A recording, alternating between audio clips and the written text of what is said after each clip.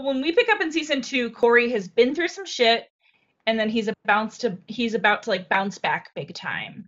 Um, we find out what happened and how he like got back in the saddle.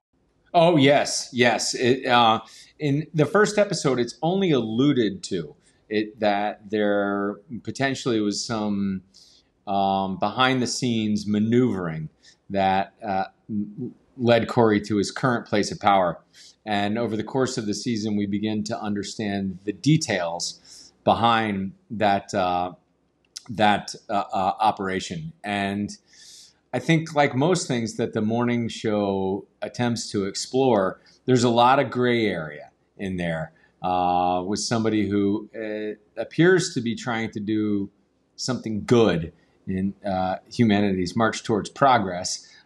He may have had to cut some corners, friends with the enemy.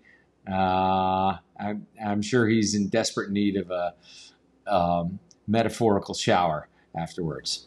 I mean, he seems like a good, like solid dude and wants to make good change and comes from a good place, but like also it seems when he gets the big job, he's not able to necessarily do everything that he might want to do. Or he quickly finds out that like maybe the things he wants to do don't pay the bills. Like how do you Well, think I he think sort of rectifies that? It's a great question.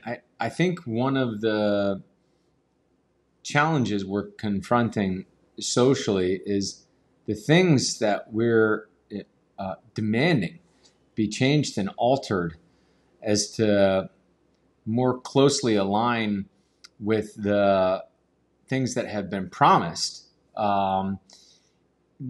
They haven't changed because they're really hard to change. The gravity and the inertia behind the status quo is so significant that it rarely changes or even alters slightly during one's lifetime.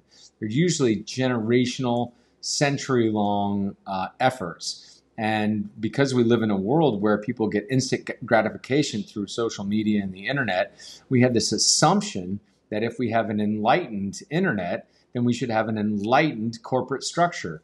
When in fact, it takes an enormous amount of effort over lifetimes to really get the kind of significant change that we're demanding now. And I think what you see in Corey is somebody who's facing that on the ground. He is in the boardroom meeting with the established power and watching them immobilized and entrenched in their seats of power. It is no small feat that we're all undertaking, disrupting this. And I think Corey is confronting the very real possibility that it may not happen in his lifetime.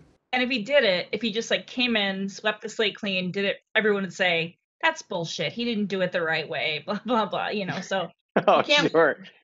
I'm sure there would be critics. Well, listen, there are almost as many critics for maintaining the status quo as there are for upending the status quo, most of whom are a part of the status quo. So you can rest assured that nobody is giving up their power without, at the very least, an argument.